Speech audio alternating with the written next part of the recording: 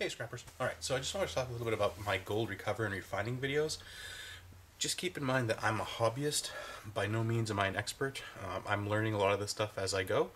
And I'm just sharing basically with you folks what I learn when I learn it, and how my experimentation is going. So make sure if you're going to do any of these things, which I really don't recommend, do this safely. Make sure you have proper safety equipment. Goggles, gloves, definitely gloves, something to, like a respirator or a face mask at the very least, and do all these things in a very well ventilated area or outside. And that's about it. So keep watching.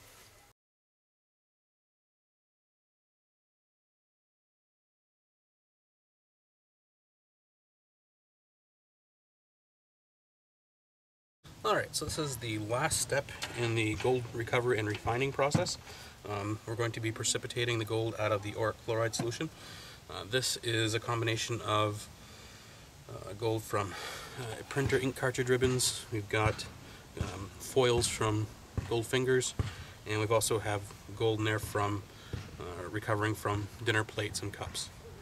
So what you're going to need is your auric chloride solution, and sodium metabisulfite or bonide stump out. Now, the solution can hold quite a bit. This reaction it's a very fast reaction. I'm not going to need a whole heck of a lot.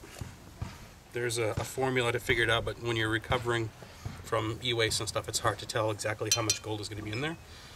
So it's best to just add the sodium metabisulfite and test the solution when it starts to separate to see if there's still gold in the solution with stannous chloride.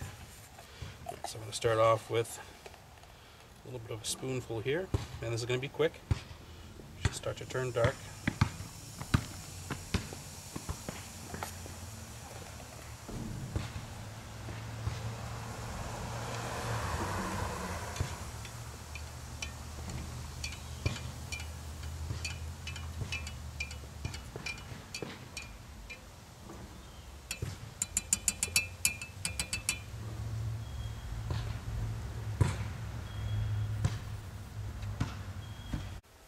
Alright, so it's been a couple of hours. I've let the reaction take place for the precipitation of the gold in the, I don't know if you can see the solids on the bottom.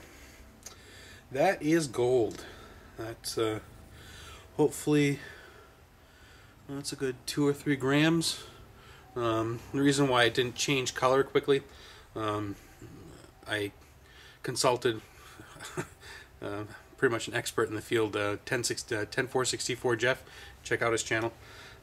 So I had way too much solution and too little gold in it for there to be that much of a color change. So I'm going to heat this up and let some of it evaporate off, and go from there. So that's how you precipitate gold out of auric chloride. Hope you enjoyed it. See you on the next one.